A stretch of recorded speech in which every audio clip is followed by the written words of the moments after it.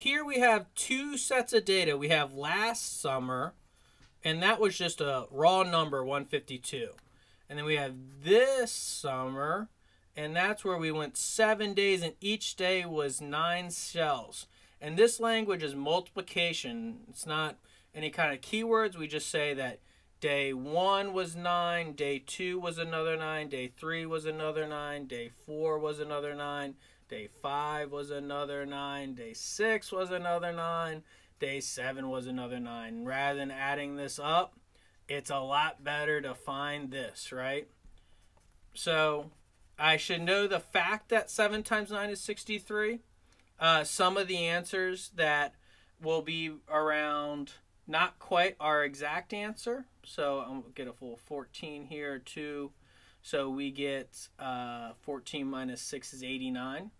And that's our correct answer.